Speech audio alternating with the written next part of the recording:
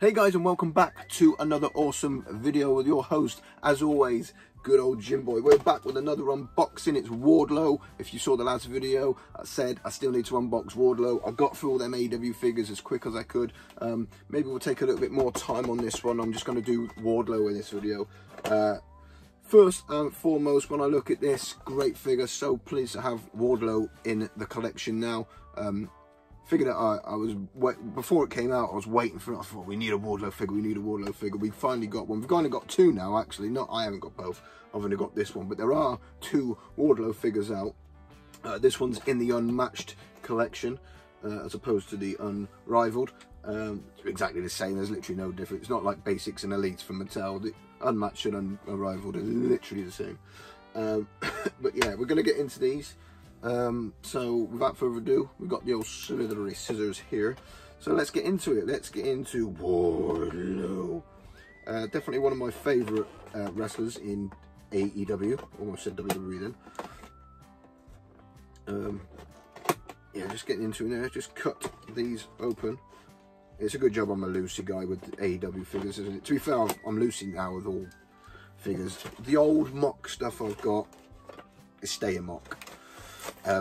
But new stuff now, I just have the room for mock, so I just go loosey with it all, get it all out, get it all open, can't mess about then, takes up a lot less room, and they look so good out of box. But anyway, right, there he is, he's out the box, see ya. There he is, have a quick look at him in his plastic package. Accessories wise, he's just got a spare set of hands and a spare head. We'll get the head out first. That head's in there good. Oh, sugar. That head's in there good, boys. Right, there we go. There we go. First look at that head scan. Face scan. Yeah. That's not bad, actually. Yeah, that's pretty good. That's pretty good. Yeah, I'd go with that. Yeah, that's pretty good. I'm pretty pleased with that one. Yeah. I wish this would focus better, but yeah, that's that is pretty good. I like that. Yeah, I like that. I'm pleased with that. We get the hands out. So he's got Mike holding hands, and then the spare ones are the fist ones. You know, pretty generic stuff, but you know, stuff we got to have in it because you know they are wrestlers. They do hold mics, and but they also do punch each other. So it makes sense to have them hands. Wardlow out. This plastic package, this noisy plastic package. Christ, I hate them noises. So when you're trying to do it quietly, and then it's like, it's something else. But anyway, there we go. Here's Wardlow. I do like the joints on these AEW figures. Got to be honest, I do like it. And there he is, Wardlow. Such a great character, honest to God.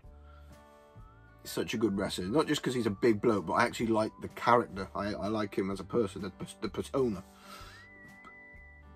Being big kind of helps, I suppose. It is what he is, you know. Obviously he came in kind of as MJF's bodyguard a bit, didn't he, sort of protecting MJF, and then he just, obviously MJF treated him like a see you next Tuesday, so we all knew he was going to turn on him eventually, and yeah, he's one of the biggest baby faces in the company now.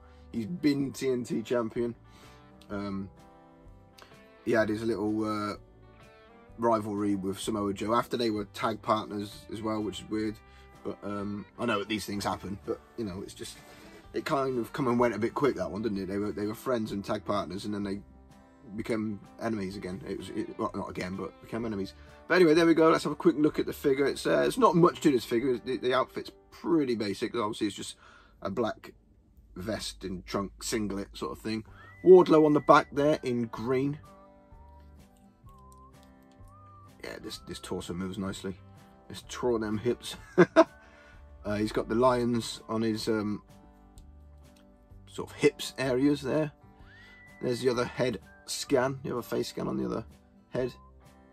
And yeah, again, obviously he's a big muscly dude, so they've made that to suit him.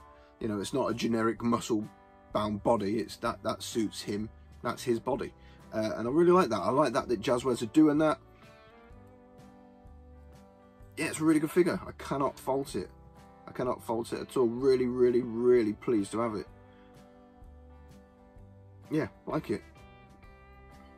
The joint articulation is brilliant in these figures. So it's got like the double jointed articulation, and they've had that from day one, like the Jazzwares. I think they've watched WWE's, you know, Mattel's WWE figures and thought, I can make that better. But now Mattel have also introduced that, and they've got the Ultimates, haven't they? Which is basically kind of how these are. They have an extra bit on the Ultimates. They've got the toe that turns up and all that. But you know, these are amazing figures, honestly. It's a shame Smiths aren't stocking them anymore. I know that the line kind of has gone not completely dead in the water, but they don't hold the value.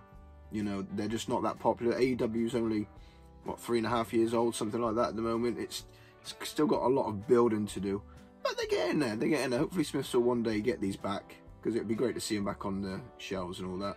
But yeah, but no, that's an absolutely fantastic figure. I really, really like it. And I'm glad to have them in the collection.